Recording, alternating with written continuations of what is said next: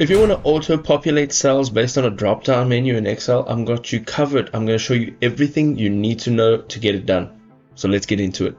So we've got our data over here, and we're going to go ahead and select a cell that we'd like to create a drop-down menu for. So right on the top of our ribbon, you're going to go and look for data.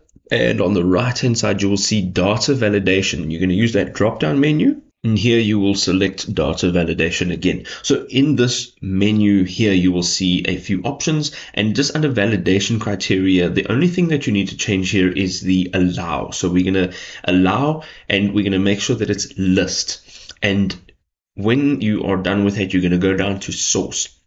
Now in source, you'll have to select the range of data. So the data range will be the list of items and not the values of the items.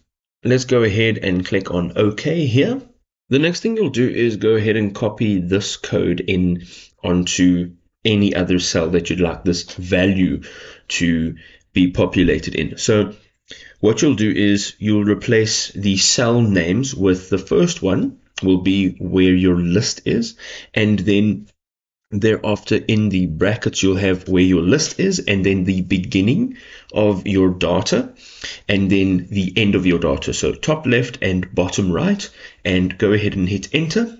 You'll see now that you have an interactive drop down menu, and as you change through the items on the list, the value will populate in the selected cell.